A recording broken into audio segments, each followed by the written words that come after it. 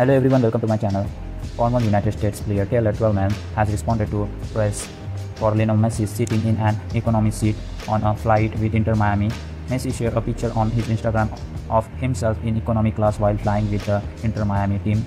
This surprised many on social media who expected him to be in first class. However, Twellman explained that on chartered flights like this, there are only economy seats available, so it's not a big deal that Messi was in economy.